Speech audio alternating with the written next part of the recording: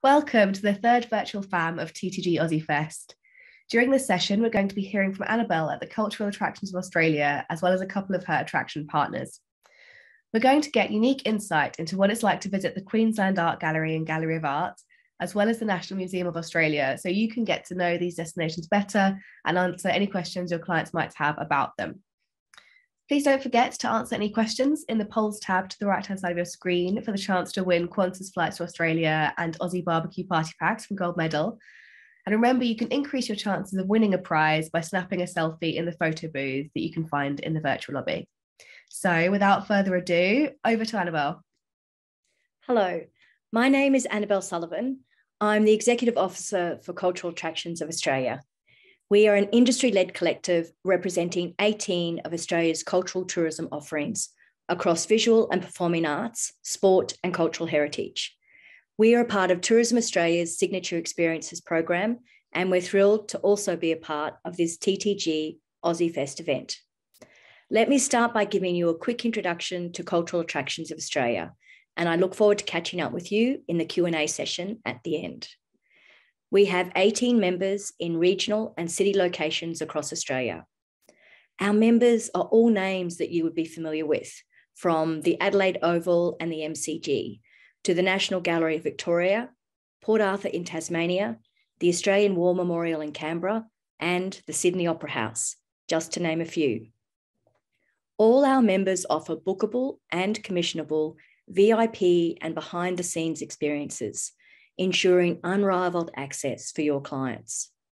Exceptional guides and curators share their stories to bring these attractions to life and to make them truly inspiring and memorable once-in-a-lifetime experiences. Australia has such a wealth of culture to share, and Cultural Attractions of Australia provides a way for your high-value clients to experience them.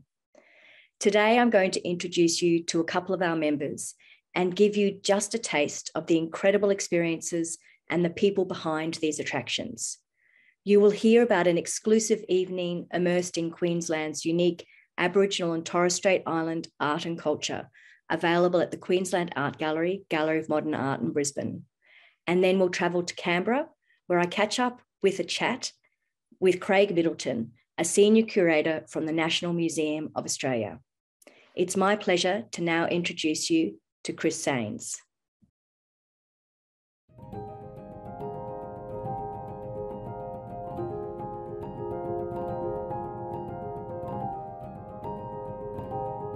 Hello, I'm Chris Sains, Director of QAGOMA, the Queensland Art Gallery and Gallery of Modern Art. It's my great pleasure to speak to you from one of Australia's most visited, ambitious and welcoming art museums. I acknowledge the traditional owners of the land on which the gallery stands in Brisbane, Queensland. We pay respect to Aboriginal and Torres Strait Islander elders and acknowledge the immense creative contribution First Australians make to the cultural life of this country. QAGOMA is part of the Queensland Cultural Centre here in Brisbane, a short walk from the city and adjacent to South Bank. We have two architecturally acclaimed buildings: the award-winning modernist Queensland Art Gallery and the dramatic and contemporary Gallery of Modern Art. Both galleries show visitors the world through artists' eyes and immerse them in a vast array of inspiring works of art. QAGOMA is renowned for its commitment to the contemporary art of Australia, Asia and the Pacific. And right now, I'm speaking from our flagship exhibition, the Asia Pacific Triennial of Contemporary Art, the 10th in the series. The impressive installation behind me is a collaborative work by First Nations artists Grace Lillian Lee and Ken Fide Sr. from far north Queensland. QAGOMA welcomes visitors of every age and ability through our doors, and we want them to feel that our gallery is for them. We see ourselves as an extension of Brisbane's warm, relaxed and open lifestyle and atmosphere. Central to our work is the recognition of the importance of Australian First Nations artists to this country's culture. There are always displays of contemporary Indigenous Australian art at QAGOMA, and we want visitors to hear directly from First Nations people to discover their extraordinary stories of history and culture and of this place. Our strong commitment to cultural tourism at Quagoma has led us to join Cultural Attractions of Australia. They represent some of Australia's most iconic arts attractions, a like-minded, industry-led collective that promotes our immersive tours and signature events to the travel industry. For Cultural Attractions of Australia, we partnered with 100% Indigenous-owned Brisbane business, Blacklash Creative. Together, we've developed exclusive experiences that immerse you in the unique art and culture of Queensland's Aboriginal and Torres Strait Islander peoples, right here at the gallery. These commissionable experiences are ideal for high-value travellers and corporate clients who want something special. Our signature experience, for example, is an opportunity to make authentic connections with First Nations art, artists and more. So, here to tell you more about the experience itself is Troy Casey, co-director of Blacklash Creative.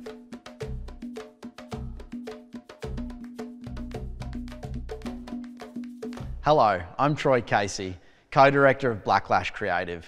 It's great to be talking to you from Quagoma today, here on the traditional lands of the Yagara and Turrbal peoples. As Chris mentioned, our two organisations have gotten together to create a unique evening experience that celebrates and connects guests with First Nations art, music, native food, dance, culture and storytelling. This premium experience ensures guests enjoy a night like no other. It's an intimate experience, available for a minimum of 10 guests, and we suggest a maximum of 25. For the whole evening, the gallery is exclusively theirs. Let me talk you through what's included. We start off with a beautiful welcome to country and smoking ceremony. Why do we do this? A welcome to country is an important ritual that officially welcomes people to the land of the traditional custodians of that area. The purpose is not only to make visitors feel safe, but to instill in them a feeling for the land and a connection to that country. We then move inside for a private tour of magnificent First Nations artworks on display here at the gallery. We're joined on the tour by one of Quagoma's Indigenous art curators, as well as a First Nations storyteller and an artist, so we can dive deeper into the stories behind the artworks and what propels the artist's creations. Following the tour, guests enjoy an unforgettable dinner. This is a delicious and indulgent experience where art meets food. Indigenous chef Chris Jordan from Three Little Birds works in collaboration with Quagoma's executive chef Doug Innes-Wills. Chris focuses his work on native Australian ingredients. His love and respect for the earth spreads a message of positivity and conservation of ancient knowledge. Both chefs are passionate advocates for native Australian ingredients, and during our First Artists events, they take the time to come out of the kitchen and share details of the dishes being enjoyed. The inspired menu is both delicious and breathtaking to see on the plate. And while it changes season to season, here's a little idea of what your guests might be enjoying. Local reef fish nummus with finger lime and curry myrtle coconut sorbet. Emu tartare with anise myrtle and mountain pepper cured crocodile lardo. Murray cod and warrigal green congee furikake of coastal greens. Burnt barbed wire grass and emu egg custard with a native raspberry ochre. Wattle seed cannelés and rosella jam. My mouth is watering just thinking about it. Our First Nations storytellers, artist and curator dines with the guests, continuing the conversations about art and culture throughout the evening. And the immersive experiences don't stop there. We also include live music and Aboriginal and Torres Strait Islander dance performances. The evening leaves guests feeling enriched and awakened through these memorable connections.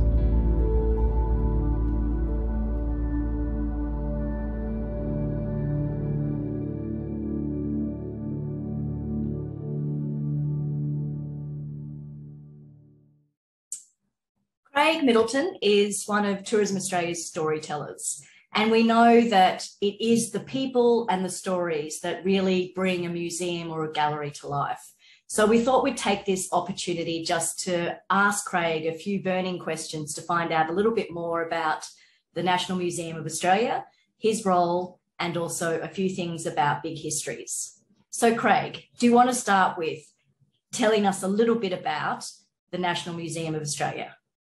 Absolutely, and thank you so much for having me here. The National Museum of Australia, as its name suggests, is the National Museum of Australia. It's an institution that is responsible for sharing the stories of what is a really complex nation and a complex continent, that is Australia, from First Nations histories to a human interaction with the environment, so our environmental histories, and through to more recent histories since 1788, and that is since the colonisation of Australia. And it's our responsibility here in Canberra, Australia's national capital, to engage with Australians and people from all over the world and share Australian history, culture and identity. Excellent. And what do you see as the role of museums in 2022? That's a great question. That's a really big question, of course. Museums have always had an important role in collecting, preserving, interpreting and sharing objects, people and stories of human history. And while this role of a museum remains crucial, there in 2022 and probably for the last few decades, there's an enhanced responsibility for museums to be socially engaged, to connect with communities, to do that work. And of course, being socially engaged can mean a lot of different things to a lot of different people. And it really does depend, where a museum is located and who that museum intends to serve. So for the National Museum of Australia, for example, as its name suggests, we are a museum of, by and for Australians. So it is our responsibility to connect with that audience. And in the context of a global pandemic and a range of other crises that continue to permeate through our nation, including natural disasters and social issues, our responsibility does lie in ensuring that we connect with communities and individuals across our country in order to do that collecting, that preserving, that interpreting, and to share more complex and more diverse collections and stories of, by and for this nation. And I guess the last thing I want to say on that is that history is not just something that exists, but it's something that informs us and the paths we take in life. So this role of a museum in 2022 is not only about the past, it's also about our future. Wow, that's a pretty big brief, as you said. Absolutely. And Craig, your role as a senior curator, can you just tell us a little bit about that? Absolutely. And I think the term curator is also one of those terms that is really context specific. If you're a curator, context is everything. But it depends how large or small your organisation is and the specific direction of your organisation. So a curator at the National Museum of Australia, it's my role to acquire, care for and develop the National Historical Collection. And that is to undertake the identification of potential objects of significance and then to work through the process of researching and then acquiring those objects, physically into the collection. Curators at the National Museum lead content development. So we're responsible for developing the conceptual frameworks through which our objects are displayed and through which our stories are told. So here I'm talking about exhibitions, programs and online presentations that engage audiences with Australian history. And so we're also responsible for the research and writing of those stories. And I think, just a big role generally for curators is to promote the significance of history to a wide range of audiences and communities. And I think I've already expressed this, but we do this in collaboration with the individuals, groups and communities whose collections we are custodians of and whose collections we care for. Okay. National traveller coming to the National Museum of Australia, what do you think would actually draw them and what would be of interest to them? What should they go and see? Yeah, absolutely. It's a interesting question because, of course, I have my own preferences in terms of what I find interesting. And I think I mentioned already that, visitors from all walks of life will come with their own identity, their personality, which is shaped by their interests and experiences. And so, in that regard, I actually think the National Museum can offer something of interest to any visitor from all over the world, because it might be the shimmer of an object that captures your attention, or a photo of a group of people that makes you want to ask more questions. It might be the colours of your favourite sports team within a display that might grab your attention, or just simply a love of stories. And I don't know about you, but when I visit a country that I wasn't raised in or born in, you know, and I'm leaving the airport and arriving in a city, you know, I want to know more about that place, the architecture, the people, the customs and the practices that I'm witnessing on my way to my hotel. And I think you can get a better understanding of that about Australia from the National Museum of Australia, from the Gallery of First Australians, which is our largest gallery that explores the many histories of many diverse First Nations communities, Aboriginal and Torres Strait Islander communities across this vast continent.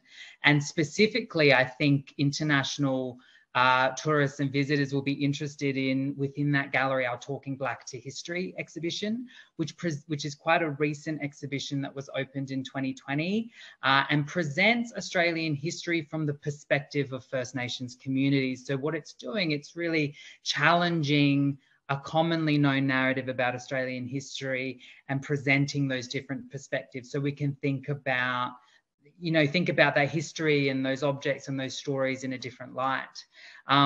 Equally, our Landmarks Gallery explores history from 1788, when the first ships arrived, colonial ships arrived in 1788 to settle on this continent on the east coast of Australia. It explores the impact of colonisation on First Nations people and how this nation hasn't evolved over time from small settlements to a significant economy on the global stage, and how it's managed to move through pandemics, world wars, and everything in between.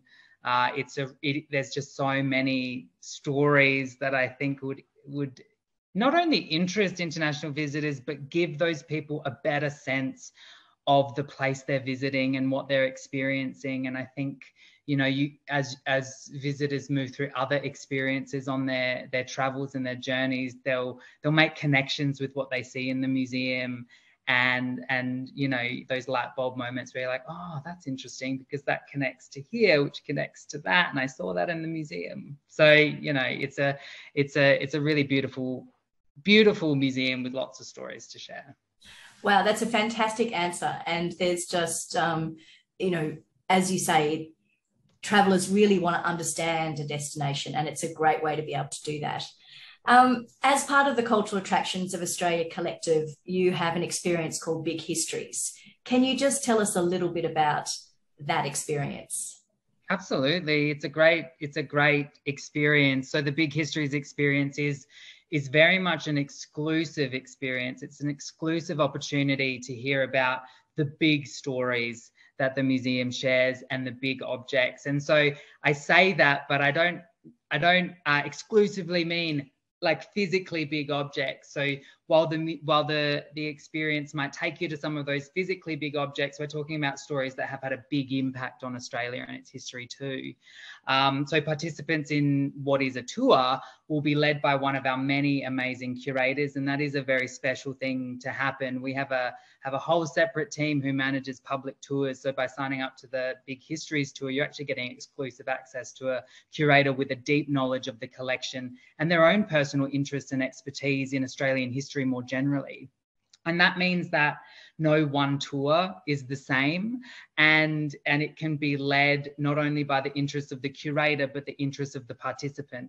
And so on these Big History tours, we will, of course, take you through all the amazing stories, but if there's something that you're interested in, we'll take you there and we'll engage with it, you know, on the spot with you, and explore why that moment, that story, that object is significant to Australian history.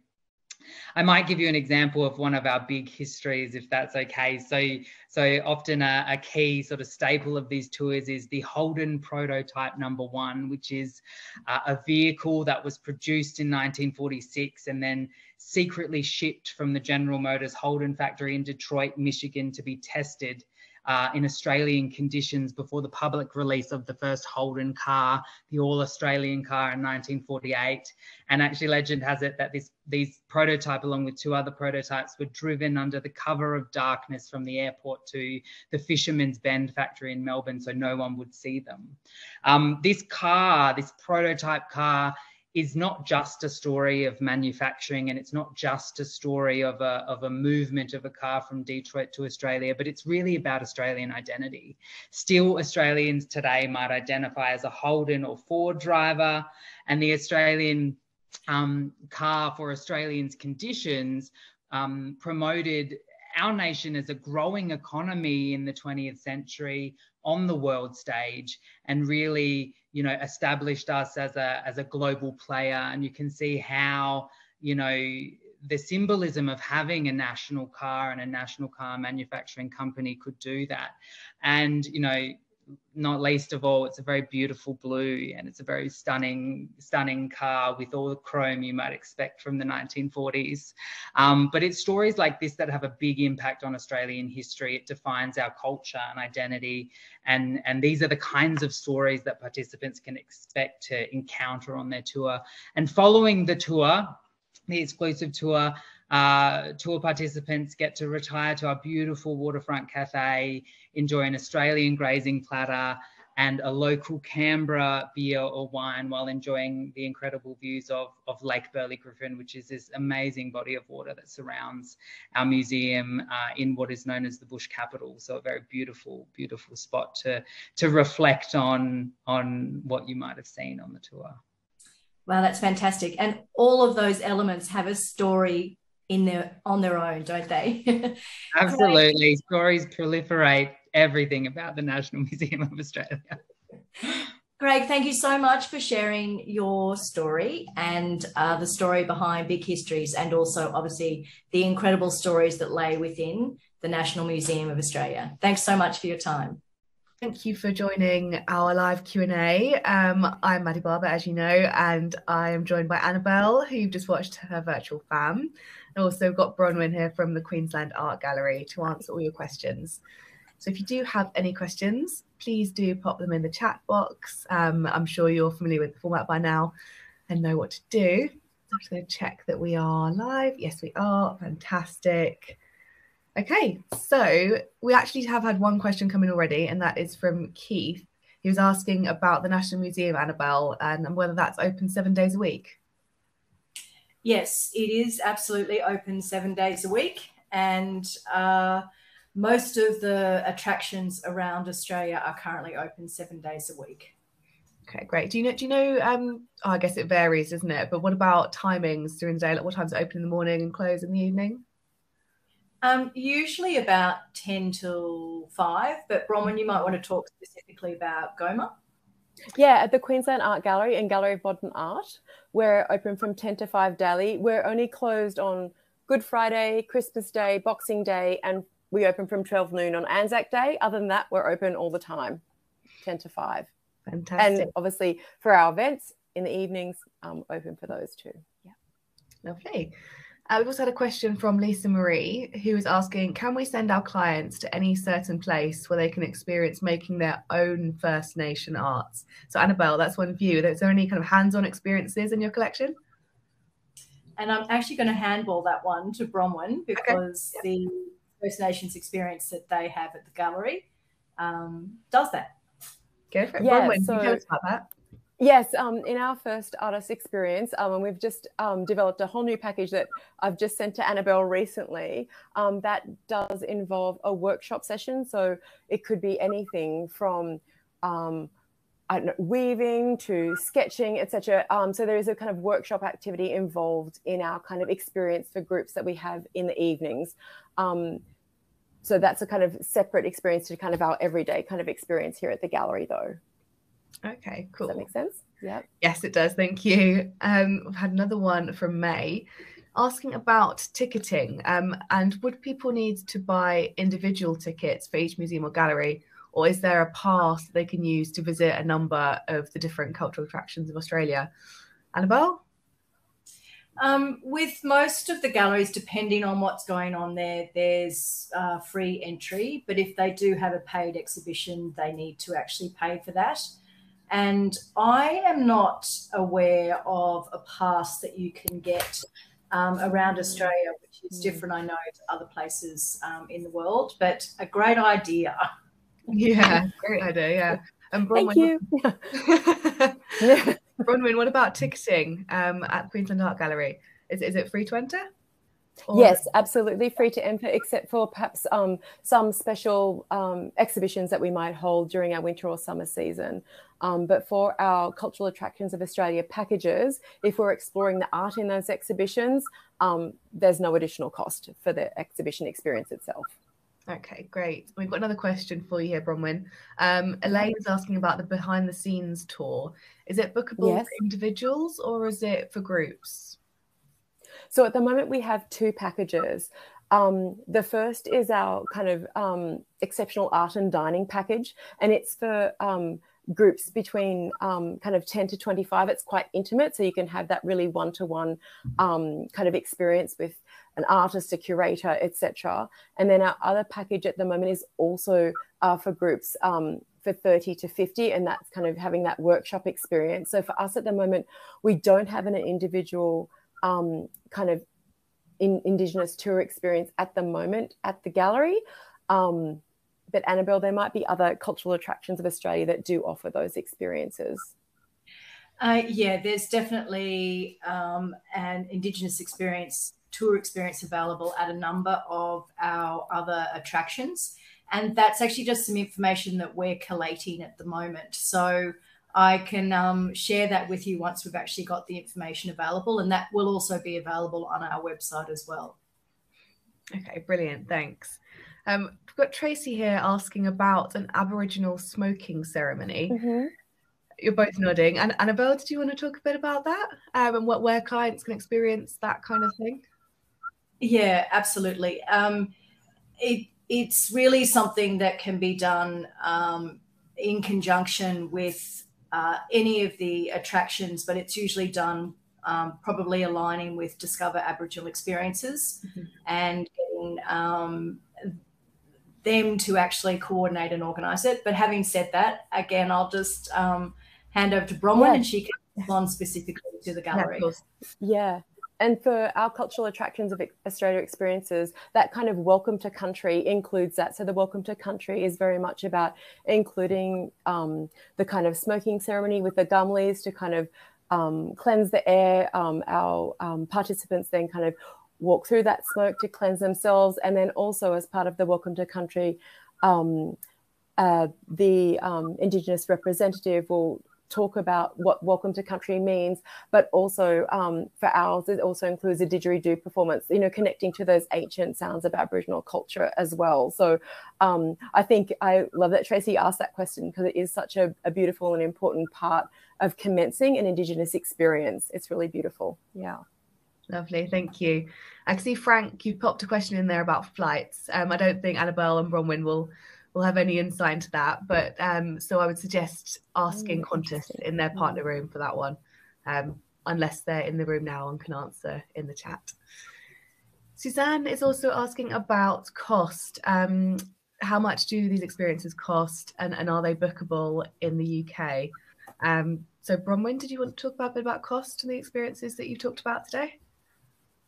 I can talk about those, and also maybe then Annabelle, you might want to talk about the other cultural experiences as well that we offer, and they're bookable, and where they can be booked in the UK rather. So for our experiences, our dining experience is a premium experience. You have the entire gallery to yourselves for the night, and it's a very intimate experience. So that cost is just over $4,000 per person for the very bespoke, unique premium experience. It's also where we have our chefs coming out. We're creating bespoke menus for you, etc. There's dancers. It's an incredible night with a few surprises and delights to kind of enhance that experience. And our other kind of group cost is around the $500 mark, which is for groups of 30 to 50. And I think because they both include the Welcome to Country ceremony. They both include the connection to artists and workshops. So there's a lot of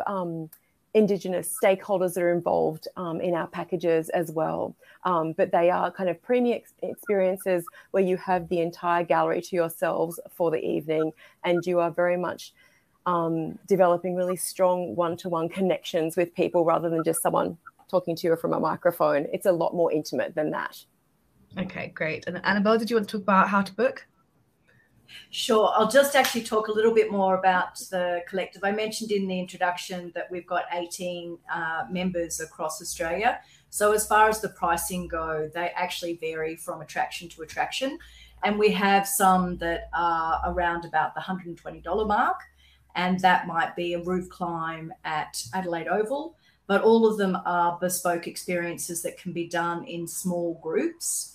But we do go up in price with some experiences being around $500 per person. Some, as Bronwyn has just said, around about $4,000 per person. And our most expensive and extravagant is $50,000 per person. So we really cover the whole range. And I guess the great thing is that they are bookable experiences.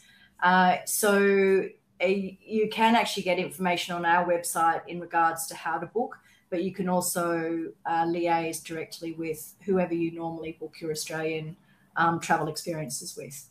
And if they're not available through them, please just get in touch and we can definitely make that happen. Brilliant, thank you. And Bronwyn, one thing I was wondering, if an agent was to build in a visit to Queensland Art Gallery into their client's itinerary, how long would you recommend they suggest a visitor spends in the gallery? How long would it take to get around and see everything? Really depends on the person, but I will make an estimate for you. Okay. In terms of our experiences that we have, our Indigenous experience, they're kind of obviously set times. One's from 5:30 to about 8:30, and the other one is 6 to 10 in the evening. They're the exclusive experiences.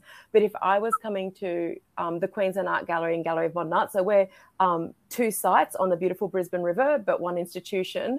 I know from our market research, the average is around 1 hour and 18 minutes. Oh, wow. So there you go. Yes, it is very specific. Okay, brilliant. Thank you. Okay, well, I think that is just about all we've got time for today. That seems to have gone very quickly. But thank you, Annabelle and Bronwyn, for joining and answering everyone's questions. It's been really valuable. Thanks, Thank Maddie. you, everyone, for joining. Thanks. Yeah, absolutely.